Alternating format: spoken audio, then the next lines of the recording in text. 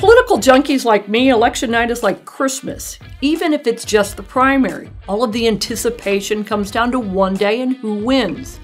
There are obvious winners, candidates like Ted Budd, Chuck Edwards, and Sherry Beasley. But I've got some additional winners and things to watch for in the next few weeks and months. Let's start with the winners.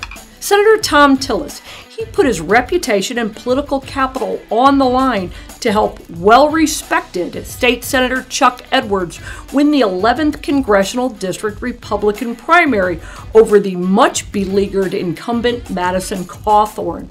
Even President Trump's endorsement couldn't help Cawthorn overcome his self-inflicted wounds. Still, Tillis took a considerable risk that could have backfired. But he did what he thought was right for North Carolina. I admire that, so he's one of my winners. Another winner, Republicans on the State Court of Appeals. This one's a little obscure, but hear me out. Republican Trey Allen handily beat sitting appeals court judge April Wood in a primary for North Carolina Supreme Court. Had Wood won the primary and gone on to win the general election, then she would have vacated her seat on the appellate court. Democrat Governor Roy Cooper would appoint Wood's replacement, and as in the past, he almost certainly would have replaced a Republican with a Democrat. So Republicans would have lost a seat to the Democrat. With Allen's victory, Republicans' solid 10-5 majority on the State Court of Appeals is safe for now. Governor Cooper wasn't on the ballot, but he's also a primary election winner. After tying herself to Cooper in a campaign ad, State Senator Valerie Fauci won a hotly contested congressional primary in the 4th District. Plus, Cooper-endorsed candidate Val Applewhite won a state Senate primary. Applewhite's win was particularly important. Her opponent was moderate Democrat incumbent Kurt Deviere. He earned Cooper's wrath after cooperating with Republicans on some key legislation.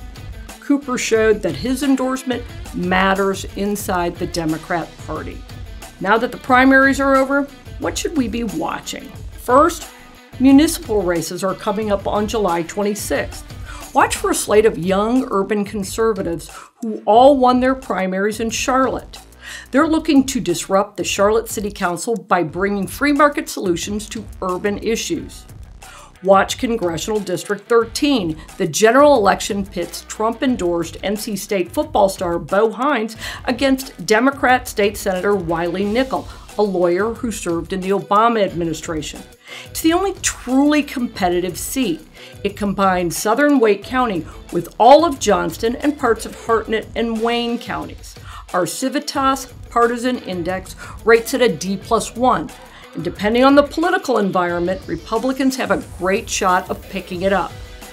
Also, keep your eye on the GOP primary candidate who came in second in CD13.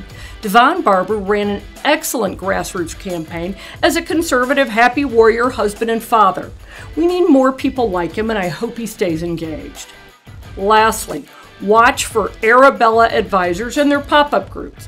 According to the Capital Research Center, North Carolina was Arabella's biggest target in 2020. The group funneled $9.5 million attacking Republican candidates Thom Tillis, Joyce Kravick, and Amy Gailey. And with its newest office in Durham, Arabella isn't going away anytime soon.